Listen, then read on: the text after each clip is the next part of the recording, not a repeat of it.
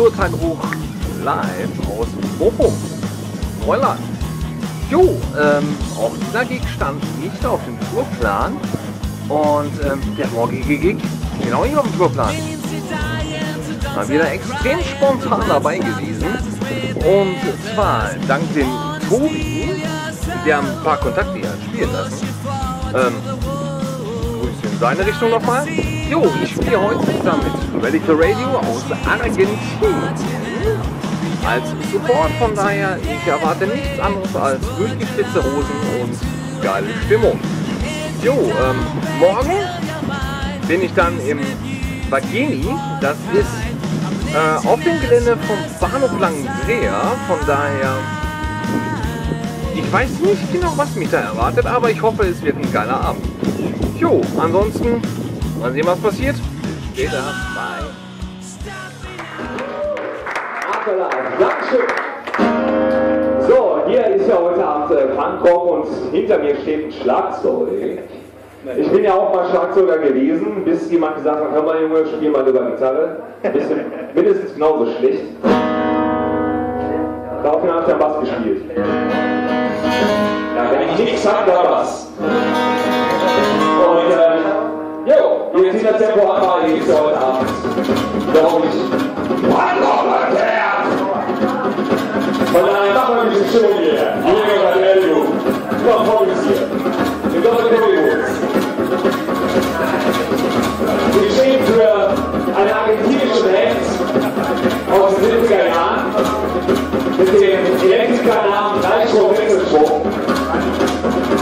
Der Gebrüder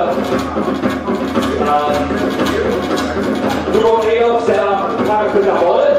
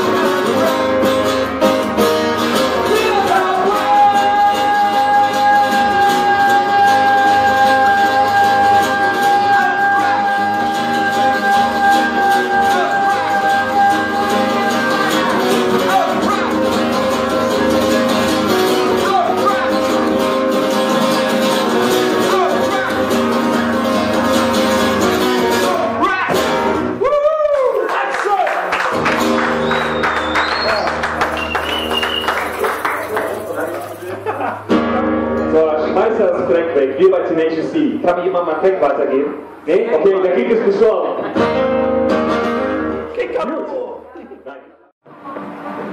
So Kinder, das war's jetzt hier beim Punk Goes Acoustic Sommer Special im Neuland in Bochum.